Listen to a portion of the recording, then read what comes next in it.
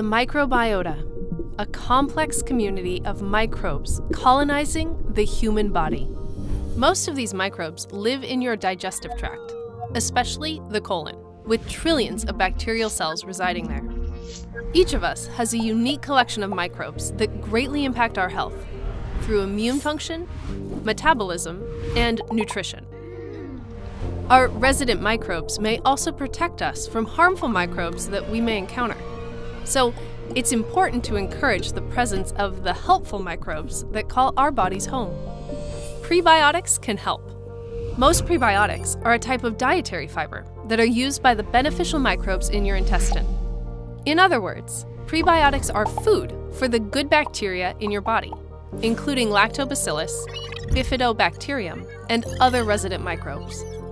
Most prebiotics are dietary fibers, but it's important to note that not all dietary fibers are prebiotics. Prebiotics can be found, although at low levels, in foods such as whole grains, beans, onions, chicory root, garlic, and artichokes. Prebiotics are also available in more concentrated forms. They can be isolated from chicory root and also created from linking sugar building blocks into more complex carbohydrates. Increasing your intake of prebiotics may boost the number of good bacteria in your gut and has the potential to promote healthy digestion, support the body's natural defenses, improve mineral absorption, and help regulate your desire to eat, your energy balance, and your glucose metabolism. Prebiotic supplements or foods with added prebiotics are an effective way to increase your daily intake.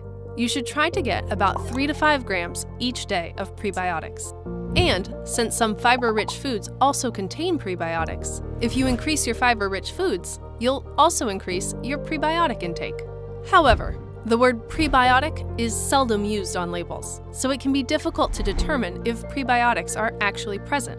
Instead, look for the actual names of the prebiotics, such as galacto-oligosaccharides, or GOS, fructo-oligosaccharides, or FOS, oligofructose, chicory root or chicory fiber, and inulin. Good bacteria love these prebiotic fibers.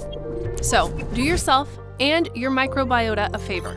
Eat plenty of fiber, including prebiotics. Ask your healthcare provider for probiotic recommendations based on your specific health needs. Please refer to isappscience.org for additional information, or ask your doctor or healthcare provider.